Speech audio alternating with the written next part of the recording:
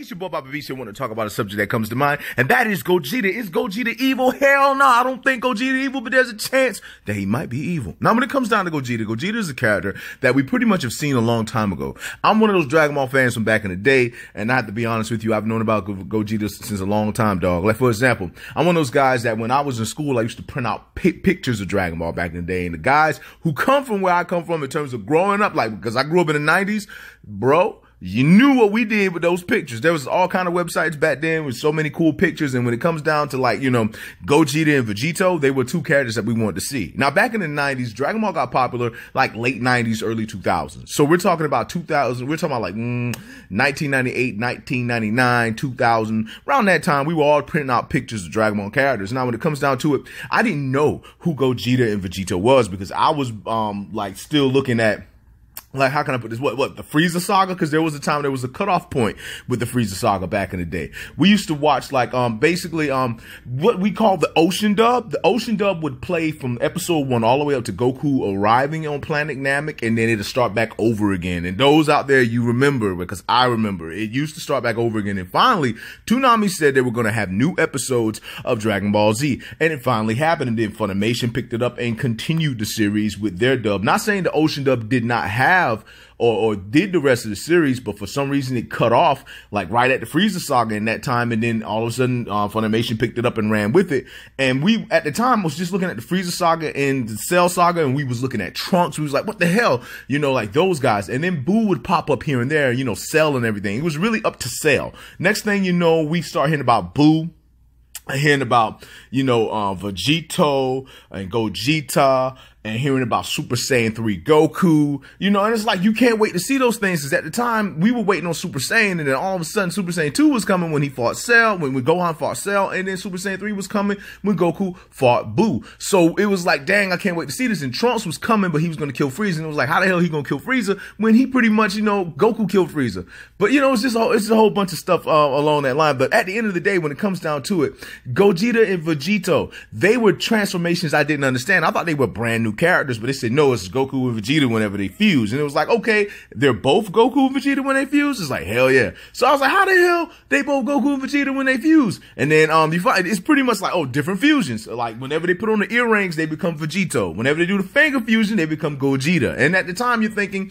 to yourself, oh, well, damn, you know, I guess that's, you know, it's just that whole thing. So basically, when it comes down to it, I was looking at them very confusing, and then I found out what they were, and you know, like how they came together, and I was like, oh, that's cool. And the thing is, you find out Gogeta's not canon, Vegito's canon, but not Gogeta. And it's like, okay, what the hell, when did this happen? Because, I mean, you gotta remember, I grew up in a generation where GT was canon to us. GT was canon to us. And then here comes Super, and then it was like, okay, Super is the real sequel. GT is non-canon. Okay, so you find out not only is GT non-canon, the movies are non-canon. And then it's like, okay, the movies are non-canon, so that means that Gogeta's non-canon, Broly is non-canon, all these characters are non-canon. A lot of cool characters are non-canon. Hell, Pikkon was in the series, and he's non-canon. So what I'm trying to say is, when it comes down to it with Gogeta, is Gogeta evil? There's a chance. I don't think he's evil. How can I put this with Gogeta?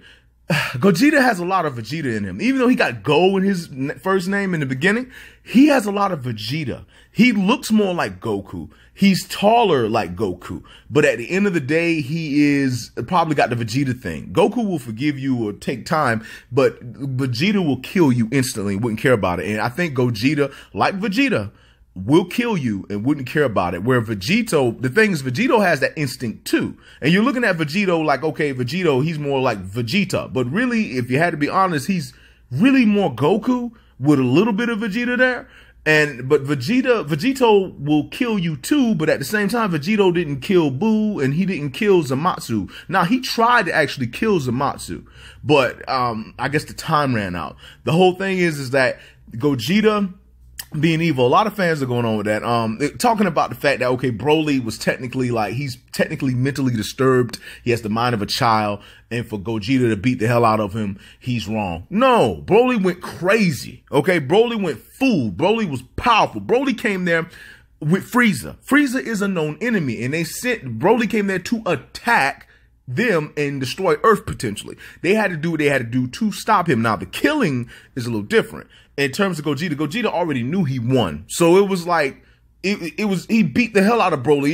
It was a done deal. He pretty much just overkilled that man. So it was like, okay, why would you kill him when you obviously can tell his power is leaving him? You whooped his ass, right? You done it. But the whole thing was that, you know, he went ahead to kill him anyway. So it makes you think like, okay, was he evil? Now, I don't think he was evil for beating up Broly, but the whole thing, I'm going to kill your ass type of situation. Now, that's a little different because he was about to kill Broly. Broly was going to die. If it wasn't for the wish, if it wasn't for the Dragon Balls, Broly would have been dead. Now, Goku would have still probably wished Broly back because he would have said, you know, he's actually not a bad guy. He just was he was put in a situation where he was being told to do by Frieza and what his father said. So I don't think Broly really was a bad guy because you can tell Goku was talking with him when they were fighting that Broly really wasn't bad because Broly was like kind of listening to him. But the whole thing is that, you know, I think Goku would have wished him back.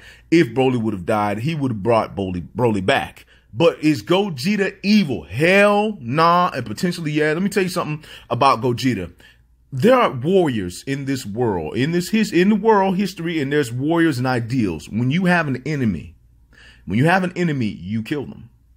It doesn't matter what they deal with. It doesn't matter who they are. They are there to fight you. They're there to take you down. You kill them.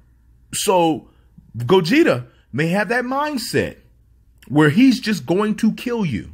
And he does not care what you're dealing with. He doesn't care who you are. You are here to fight him. You're here to stop him. You're here to kill him. He's looking at it like, well, I'm going to kill you. So that whole thing may be Gogeta's thing. So is Gogeta evil? No, because Frieza was pretty much there and looking at Gogeta. And he was like, look at what you Gogeta was like, look at what you did.